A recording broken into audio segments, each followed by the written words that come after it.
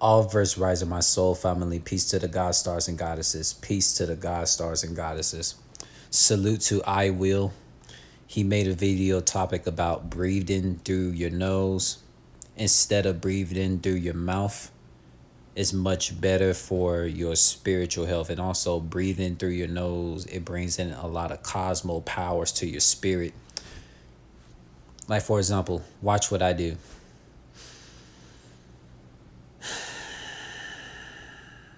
So you see, I breathe through my nose. I channel all the quantum leaping soul power frequencies my way to channel a lot of deep intuitional thoughts to share to you all.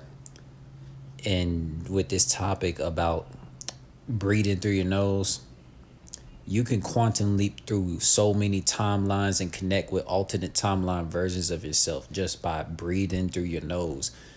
And breathing through your nose is like very helpful for you when you go running, when you're doing gymnastics, when you're doing like shadow boxing, any type of athletic fitness that you do.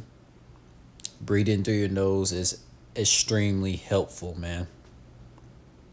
And that's a technique that has not been taught in modern day, depending on what region on earth that you are located on, man.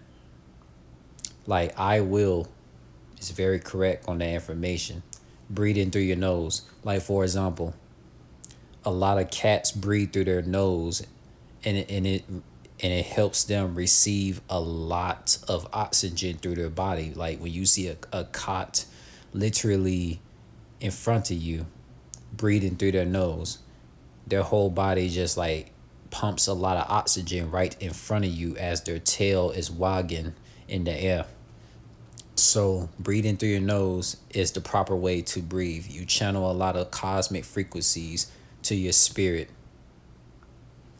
We could talk about this for infinity to eternity, but my soul family comprehend what I am saying. So a lot of people are tripping over this heat, right? But you got to realize, a lot of people ain't breathing right. A lot of people breathe through their mouth. Thinking a lot. Thinking about what's going to happen to our lives. Thinking about a bunch of shit, right? So you're frozen in time, right? So you're doing this. You need to breathe through your nose, in and out.